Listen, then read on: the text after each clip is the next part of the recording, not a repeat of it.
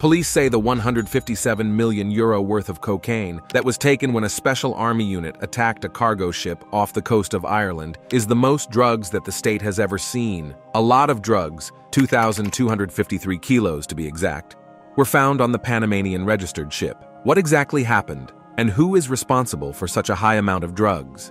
Let's find out in today's video. The Irish Army Ranger Wing had set sail for another day at sea on September 26, 2023. They had no idea that their deeds would soon be covered by news outlets around the world. The crew of the offshore patrol ship called the soldiers down from the helicopter. They were watching the 190-meter-long cargo ship MV Matthew, which had come from Curacao. The troops bravely got on the huge cargo ship below them, while the rough Irish sea tossed and turned it. They did this by using a single thin rope to hold on.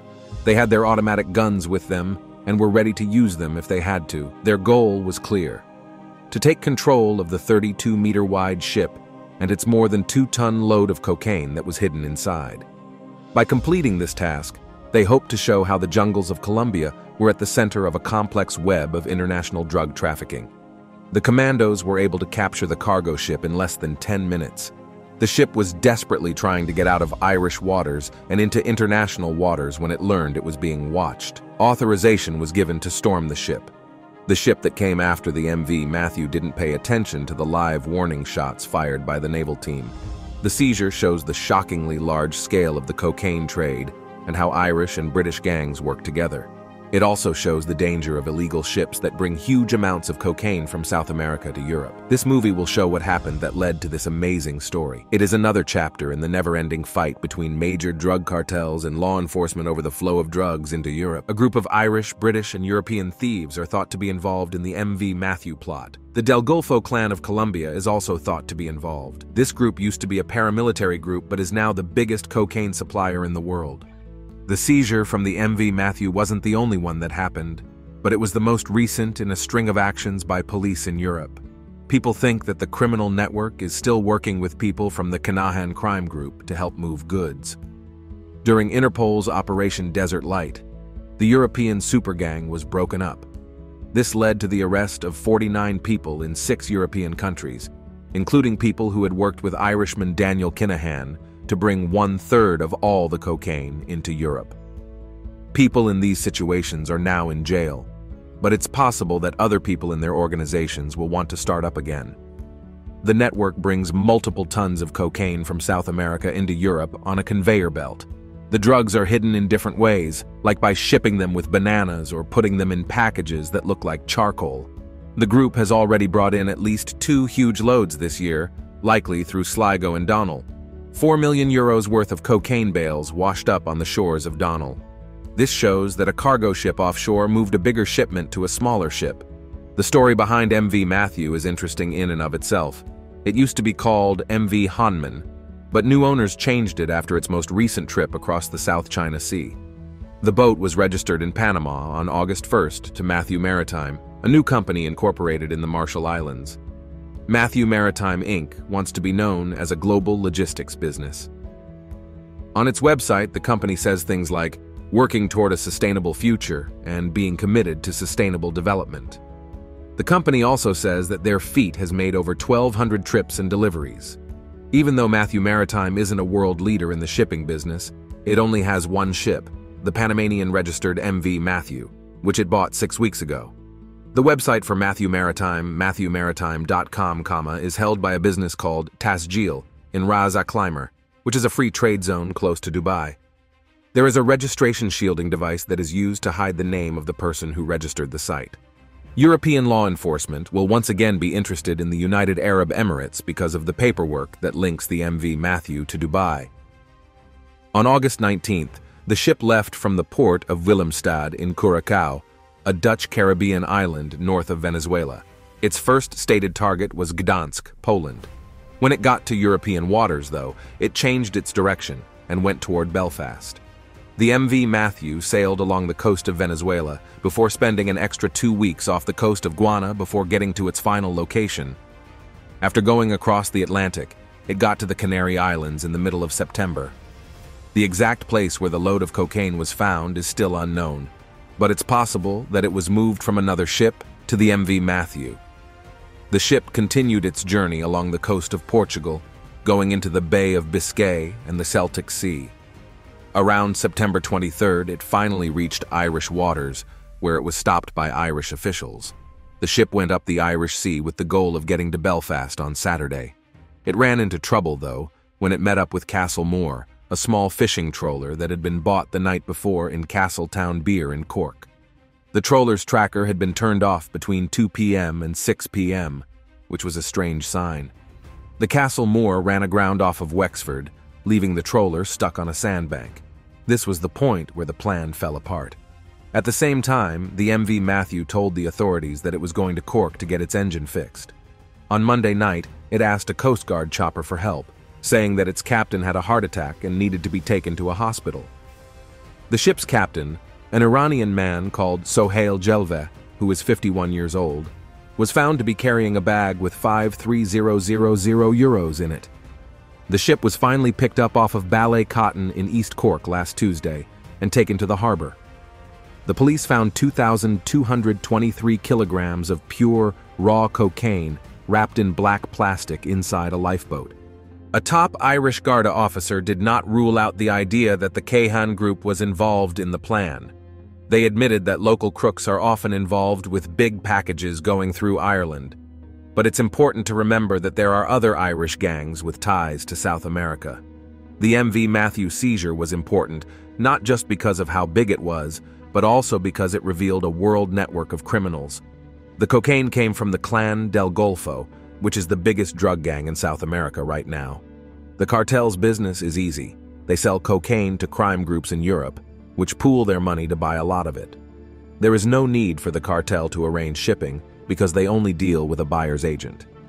When cocaine is sold, it is the buyer's duty to take care of it.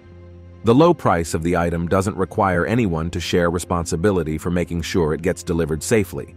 For example, it's likely that the cargo found on the MV Matthew was bought for around 62 million. This small amount is nothing compared to the huge gains that could be made. There are different amounts of cocaine that the gang sells, so the price of a kilo can be anywhere from $2,000 to $5,000. A kilo is worth 70,000 euros when sold to traders in Dublin and London. The value goes up by at least a third, though, when cocaine is mixed with other drugs to make it bigger. The Want Matthew's huge load, worth an incredible 157 million euro, was connected to the Kinahan cartel and its members who live freely in Dubai. The Colombian security services gave information to the Drug Enforcement Administration, which was then sent to Irish police. It showed that the Kinahan organization helped put together the shipment and planned to oversee the sale of a large portion of it through a contact in Scotland, who is currently being investigated by the National Crime Agency. People who are familiar with Kinahan's work can easily spot the signs that they are involved. In July, Matthew Maritime Inc. was formed with an address at Majuro MH, 96960 on Edel Tech in the Marshall Islands. This company owns the MV Matthew. A number of companies with addresses that are similar to this one have been sanctioned by the U.S. for moving oil for Iran and Venezuela and laundering money for Hezbollah. With these and other pieces of information, the Maritime Analysis and Operations Center, a global drugs agency based in Lisbon, learned about the ship. The officials will have to come to a decision about two things: the ship itself and the people who are on board. Besides Captain JVE, other members of the lead team have also been to court. Mihailo Gavrik and Vitaly Vlasoy, two Ukrainians, Saeed Hassani, an Iranian, and Kumali Ozgen, a Dutch citizen, were brought to the Mo District Court under heavy guard. The drugs that were found have been charged against all of them. The last 25 crew members of the MV Matthews are being questioned by investigators right now. So far, none of them have been caught. Through these conversations, we can learn more about whether the MV Matthews was bought specifically to smuggle cocaine or whether the drugs were hidden on board without the owners or crew knowing. Also, the officials are getting ready to speed up the sale of the ship in case the owners don't come forward. This is to avoid having to pay for berthing and upkeep. Because the ship is so big, if it got broken down, it would be dangerous for the people in the area. Because of this, it is very important to take care of the ship while plans are being made to buy, sell, or recover it. In case the owners don't come forward, the government plans to sell the boat as soon as possible to avoid having to pay for unnecessary repairs. There have been times when the Irish government lost a lot of money because of the costs of berthing fees and ship repairs after they were taken over. When the MV Shingle was detained at Dra Port in County Ley in June 2014, it left behind huge bills that cost the country €13 million in the end. The revenue commissioners had planned to sell the ship at auction, but they had to wait until the 3-year court case was over before they could do so. It is very important for the Irish government to keep up a good story about what happened. The fact that the drug shipment was caught shows how well the Irish government is doing at stopping illegal actions in their country. On the other hand, it's a stark reminder of how much they depend on foreign police to fight transnational crime groups. This wasn't the only recent smuggling attempt. A Royal Navy warship sank a speedboat carrying drug smugglers and took drugs worth £60 million. This was a double blow to drug runners in the Caribbean. The warship HMS Dauntless from Portsmouth found more than £200 million worth of drugs that were illegal after chasing down a 35-foot powerboat. During a normal check for drugs in the Caribbean Sea, Dauntless sent out her Wildcat chopper and a Royal Marines sniper team to get closer to the suspect boat. When the smugglers started to throw away their illegal goods, the Commando shooters shot out their engines, stopping the boat in its tracks. That made it possible for the U.S. Coast Guard to send a team from Dauntless to find and seize 11 big bales of cocaine that weighed 330 kilograms. Captain Ben Dorrington, who is in charge of HMS Dauntless, said, "With another win under our belts, I couldn't ask for more from my team." Their work ethic and attention to detail are still the best, and it shows in operations like the ones they've been doing lately. He also said, "The ship's company has once again shown how strong they are by being able to adapt very well to the constantly changing environment we work in." Before, during the same patrol but a different operation, accused drug traffickers got out of their speedboat as Dauntless got closer. U.S. Marine Patrol aircraft helped Dauntless get to the right spot, where she sent a detachment of the U.S. Coast Guard to board and search the boat. However, the crew of the small speedboat sabotaged the search, turning it into a rescue mission. 2 people were saved when their claimed smuggling plan failed, their cargo was lost, and their boat sank. They were taken aboard HMS Dauntless and given medical care, food, and water before being transferred to a U.S. Navy ship the next day.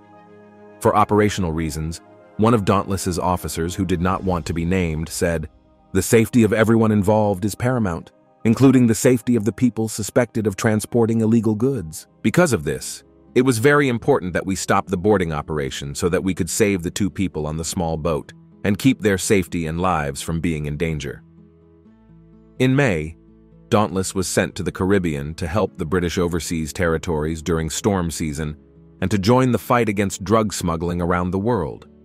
In this role, Dauntless works closely with U.S. officials. It brings on board a U.S. Coast Guard tactical law enforcement team, which is a law enforcement detachment with the power to board and search suspicious ships. The ship. Dauntless has a lot of powerful sensors and radars.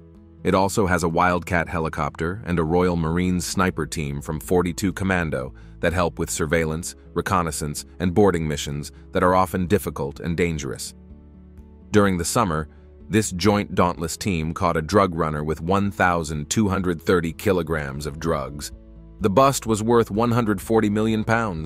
Later, the ship tracked a suspicious plane coming from Venezuela and told ground troops, who then seized an additional 550 kilograms of cocaine.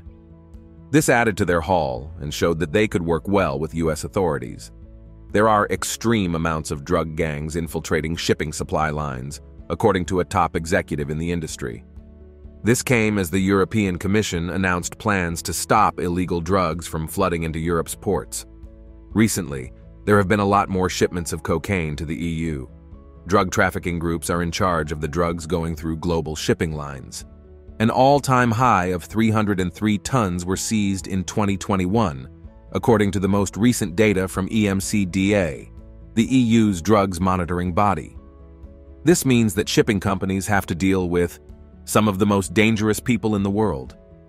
It's pretty crazy that these people are getting into the whole supply chain, not just the shipping or port side, said Keith Svensson, CEO of APM Terminals, a part of the Danish shipping company Maersk. The European Commission suggested creating a European Ports Alliance to help European ports, governments, and private companies work together better. Setting up common risk criteria and objectives for customs controls at the EU level is one idea. From 2024 on, €200 million will be used to pay for tools that will scan containers. The Commission will also ask member states to follow the security rules that are already in place for ports. For example, they will want ports and shipping companies to be able to screen and vet their employees to avoid corruption by criminal networks. Customs officials say that Antwerp, a port city in Belgium, is the biggest place in Europe where cocaine is trafficked. In 2022, 110 tons of cocaine were found there. By 2028, Antwerp wants to scan all high-risk containers coming from Latin America. Right now, they only scan about 2% of the goods that come through the port. About 5% of those are being checked right now. There is more and more pressure on the shipping industry to crack down on the drug trade. This could affect the business operations of container companies, which move millions of steel boxes every week. Claudio Bozzo, the chief operating officer of MSC, said that making containers open for customs inspections has costs. Svensson wouldn't say how much it costs for Maersk to have more checks done, but he did say that the impact on the supply chain is the same across the companies. He said, more problem-solving needs to be done before Antwerp can reach its goal of 100%. Instead, he said, there should be more checks on exports in Latin America. To show this, he mentioned that APM Terminals had invested Euro 1 BN in a container center it runs in Moen, Costa Rica. But Svensson said that his duty of care to his staff was more important to him than the costs. Svensson said, there have been times when we have had infiltration where employees were forced to help drug gangs. In July, 8 tons of cocaine, worth €600 million, was found on a Maersk ship in Rotterdam Harbor. This was the biggest cocaine arrest in the Netherlands. Svensson said Maersk wasn't in charge of the drugs that were in its ships. What went wrong is that drug traffickers from other countries are using legal infrastructure to move their goods by hacking into supply chains. The Commission wouldn't say anything about the leaked paper because it could still change before it comes out. Experts say that stricter customs controls have effects on the global shipping business, even though there is more political agreement to deal with the issue. Richard Nalon, a shipping lawyer at HFW, said that ship owners did not always have the power to open and check containers. Shipping is important for doing business across borders. It's hard to say no to foreign trade because of the risk of drug smuggling. Let's talk about high-stakes cash captures and rough police work. The $250 million found in Mexico and the money found in the walls in Miami, which are both amazing finds. As the events happen, you'll see how hard people are trying to get justice and how drugs and money are being laundered across the whole continent. Get ready for the secrets of these money busts. Number 11. Edmonton Cash Seizure.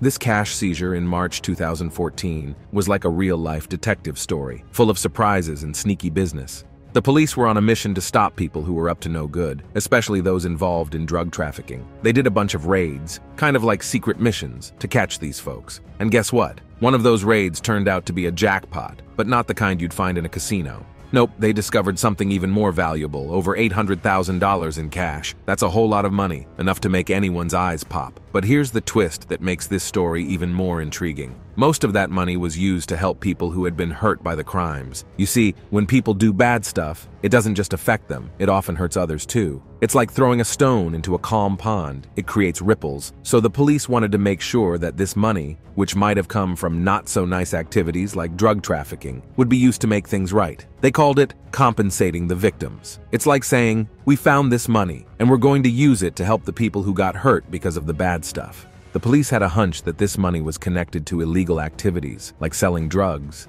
and they didn't want that money to just disappear or be used for more bad stuff. Instead, they wanted to turn it into something good. It was a way to help people who might have been in a tough spot because of those crimes. So, in this real-life detective story, the police were the heroes who made sure that the money that once played a part in not-so-nice actions was going to be used to make things right and help those who needed it most. They turned a surprising discovery into a positive force for good. Number 10. Baldwin cash seizure.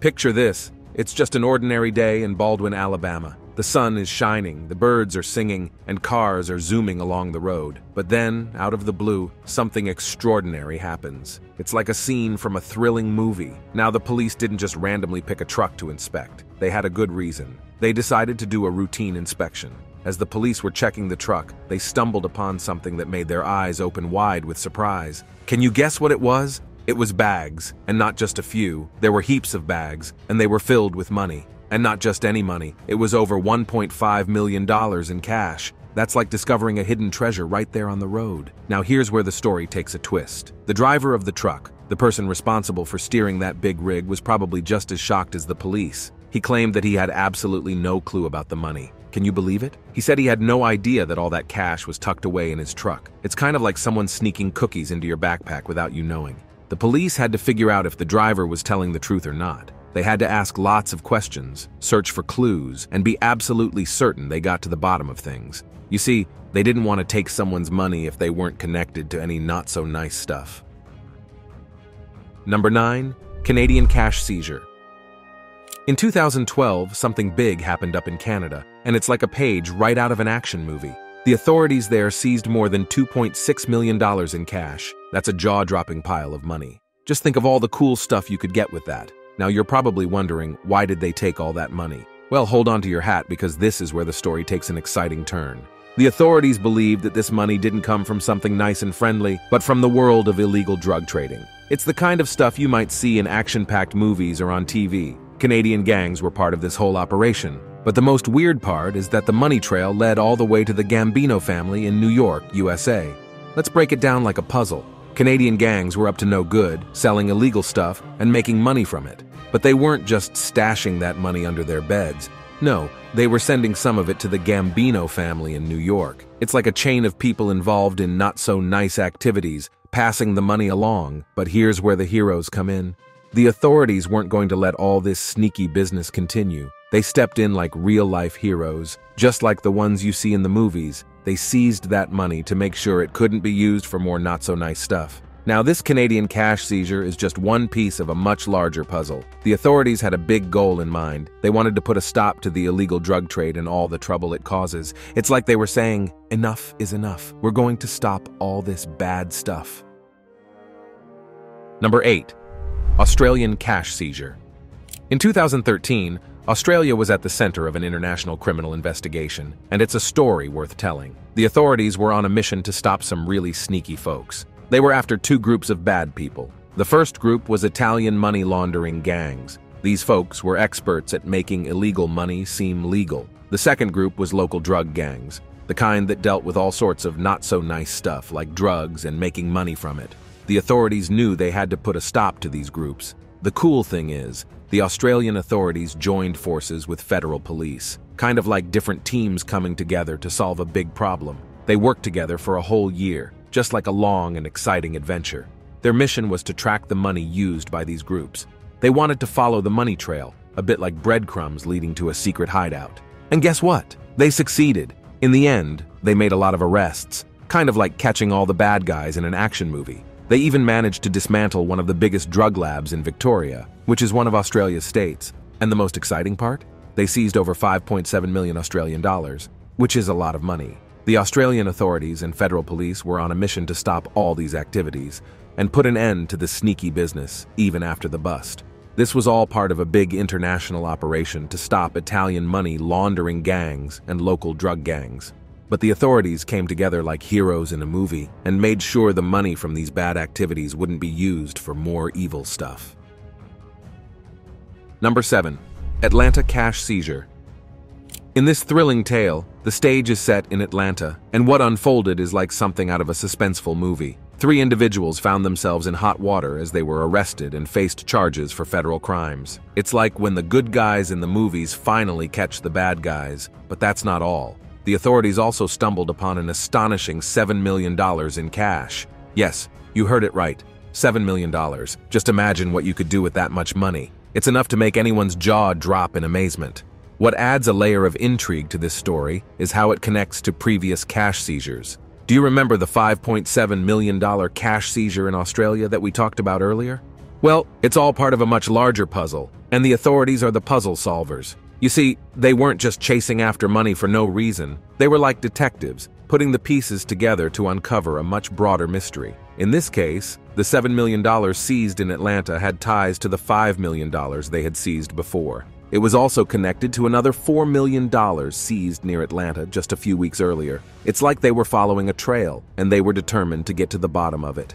The significance of this Atlanta cash seizure goes beyond the enormous piles of money. It shows us just how far-reaching these not-so-nice activities can be. Drug money, illegal trades, they all leave a trail, like a trail of breadcrumbs leading to a hidden treasure, and the heroes in Atlanta were determined to stop it in its tracks. So, in a way, this Atlanta cash seizure was like a crucial piece of a giant puzzle. It revealed that these activities are often connected, and the authorities are on a mission to bring it all to a halt.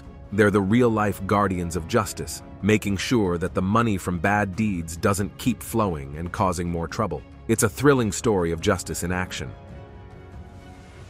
Number 6. Contra Costa, California cash seizure. In January 2014, the authorities in Contra Costa, California, pulled off what could only be described as a massive money bust. They seized over $18 million in cash, and that's an enormous amount of money. It's like winning the lottery, but this money had a shadowy past. What makes this story even more fascinating is the background to this incredible seizure. It wasn't just a random discovery. It was the result of a meticulous 2-year investigation. The authorities, like super detectives, spent 2 whole years piecing together a complex puzzle.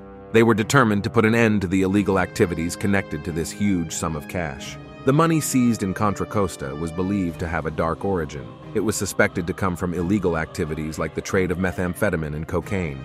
The authorities were on a mission to unravel the mystery of where this money came from. The investigation led to several arrests, like in the movies where the heroes catch the bad guys. Now, this massive cash seizure isn't just about the money, it's a piece of a much larger puzzle. The authorities aimed to put a stop to the illegal drug trade, which could ruin lives and communities. They wanted to make sure that the money gained from these illegal activities wasn't used for more harm. Number 5. Australian seizure of $40 million. The Australian Crime Commission had a major victory in its war against organized crime in 2022. Think of them as real-life heroes in the battle against illegal activities. They embarked on an international criminal investigation, and the outcome was astounding. The focus of this operation was to track down the money laundering schemes used by criminal gangs. The authorities were determined to stop this sneaky business. But that's not all. The Australian authorities weren't just after the money. They had a broader goal in mind. They wanted to put an end to the illegal drug trade, which can cause a lot of harm. They were on a mission to dismantle drug labs, where the not-so-nice stuff was being cooked up. It's like taking apart the bad guys' secret hideouts. In this year-long operation, they carefully tracked the money laundering techniques used by criminal gangs, and their hard work paid off. They managed to seize over $40 million. Yes, you read that right. It's an enormous sum of money and a significant blow to organized crime. The Australian authorities made many arrests during this operation, including bosses, freight haulers, and dock workers. This extraordinary cash seizure in Australia was more than just a victory. It was a message. The authorities were saying, "We won't let organized crime go on. We're going to fight it with everything we've got." It's a story of determination, teamwork, and justice in action. Number 4. Colombian cash seizure. In January 2007, Colombian police accomplished something extraordinary. They seized an astonishing amount of money, at least $50 million. At that time, it was believed to be the largest sum of money ever seized by a law enforcement organization anywhere in the world. This operation wasn't just a Colombian effort. It involved the U.S. Drug Enforcement Administration. The story behind this colossal seizure is fascinating. It all began with a tip from a source working closely with the DEA. This source provided valuable information, and the DEA passed it on to the Colombian authorities. The tip-off was like the first puzzle piece in a much larger picture. The Colombian police then took action. They carried out raids based on the information they received from the DEA's source. These raids were similar to carefully planned operations you might see in a spy movie, with a lot at stake. During one of these raids, the Colombian police discovered the incredible sum of money. It was concealed inside a house in a false cabinet. The people behind this money and the activities it was connected to had gone to great lengths to keep it hidden. But justice prevailed, and the money was seized. This cash seizure was more than just a significant accomplishment. It showcased the power of international cooperation in the fight against illegal activities. It demonstrated that when countries work together and share crucial information, they can achieve remarkable results. It was a message to those involved in illegal activities that they couldn't hide forever.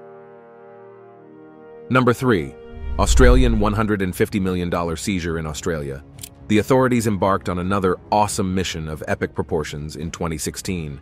They were determined to bring down a massive ecstasy operation that was flooding the country with illegal pills. But here's the fascinating part. This operation wasn't a quick, one-time bust. It took an entire year. The authorities were like patient detectives, carefully watching, collecting evidence, and planning their moves. What's more, the money and the ecstasy pills weren't just lying around in some obvious hiding place. No, the criminals behind this operation were incredibly cunning.